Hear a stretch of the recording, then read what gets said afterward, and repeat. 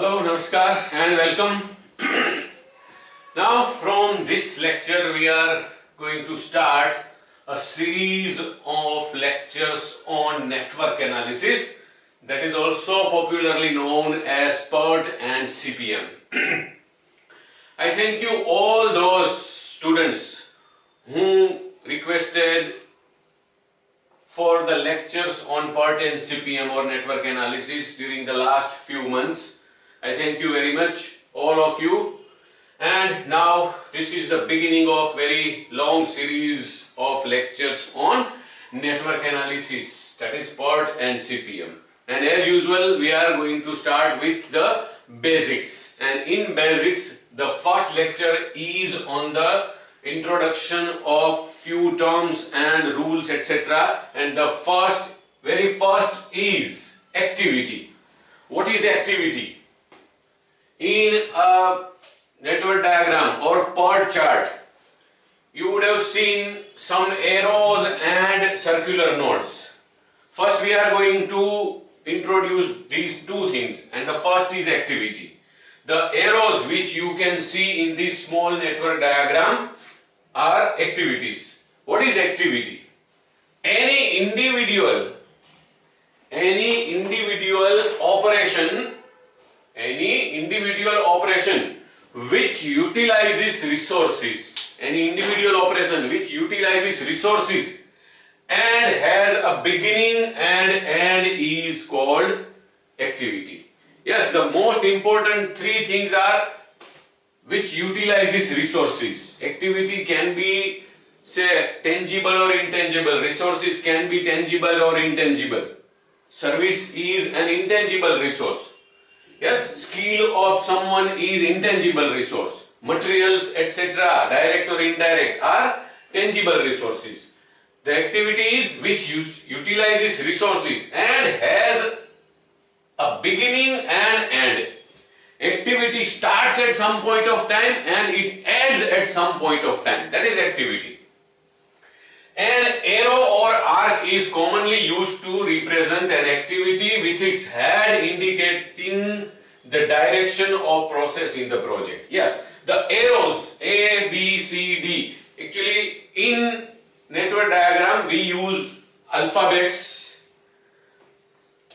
Each and every alphabet has its description of activity. What is exactly the activity which we indicate by A or B or C, etc.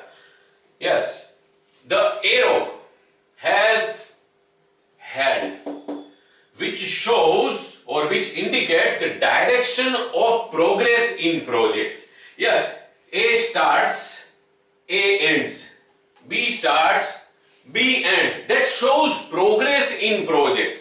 A is going on and at particular point of time A ends. And B is going on, B is actually started, B is going on and B ends. Yes, that shows progress in the project, and with ending various activities, ultimately the project progresses. There are few types of activities, or we can classify activity into four categories. The first is predecessor activity. What is predecessor activity? Activities that must be completed immediately prior to the start of another activity are called predecessor activity. Yes, to start an activity, first some one or more other activity should end. In this diagram, see, if we want to start C, first A should be completed. That means A is the predecessor of C. Yes. Number two is successor activity. This is actually, these two are, predecessor and successor are mutual relationship. Activities that cannot be started until one or more other activities are completed but immediately succeed them are called successor activities. Yes, what is the condition of starting C? A should be completed. Okay. Now, that means after completing A, immediately C can be started. So C becomes the successor of A. C takes charge from A, something like that. A gives charge to C. Yes, if in an office one executive is transferred to elsewhere and another officer takes charge on its place, on his place, her place, then this is the relationship of predecessor successor. Yes. Number 3 is concurrent activity. Concurrent means to go simultaneously.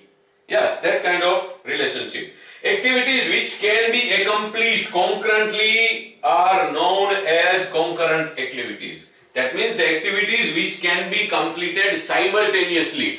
The functions, various works, jobs or functions on 2 or more activities are going simultaneously. Yes, then they are called concurrent activities. See in this diagram, A and B are actually running simultaneously. A works or jobs on A are also done. At the same time, some other persons are also doing the jobs on activity B. That means both are going concurrently or simultaneously. Then A and B are called concurrent activities. And the last category is dummy. That is not any actual activity. Dummy, the name itself indicates. An activity which does not consume any kind of resources. Actually, that itself is not an activity. This is just the term we use. Activity is the term just we use to indicate it. An activity which does not consume any kind of resource but merely depicts the technological dependence is called a dummy activity. Yes, see. What happens? To start D, it is the condition that C as well as B should be completed. The relationship is D becomes successor of C as well as B. C and B are predecessors of D. But now, we can also use this kind of additional arrow to indicate that B is also completed before starting D. Yes, then this kind of arrangement in a PERT chart by us is called dummy activity. Yes, it is advisable to use as less number of dummy activities as possible in any network diagram or PERT chart. Yes, this is just actually an example. I have created this dummy activity in this chart to show you the example of a dummy activity. Now, on the basis of this discussion, let's do a small exercise. In this network diagram, number 1, A and B are concurrent activities. Because A and B are running simultaneously. A is dash of C. What is the relationship of A with C? To start C, first A should be completed. That means A is predecessor of C.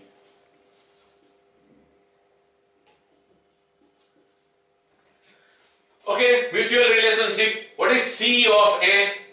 C is dash of A. A ends and C starts. That means C is successor of A. B and C are dash of D. Before starting D, B as well as C both should end. That means B and C are predecessor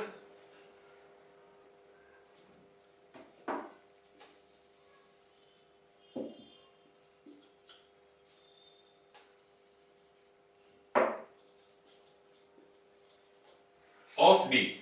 Okay, again mutual relationship. D is dash of C and B. Yes, only after end of C and B, D can be started. So D becomes successor of B and C. The arrow from B, node number 3 to 4 is, this is an arrow, so we can say that this is an activity, but this activity doesn't use any resources. This is just arrangement by us in the PERT chart. Instead of directly showing the arrow of B going to here, we have used the extension of B. So this is called dummy. Yes, many a times we can actually say draw a PERT chart without using dummies. So it is advisable to avoid use of frequent use of dummies. Yes? Okay. I hope the concept of activity is becoming clear in your mind. If required, watch this lecture again and be clear about the concept of activity. In the next lecture, we are going to discuss the concept of these circular nodes, and that they are called events. That's it. Thank you very much.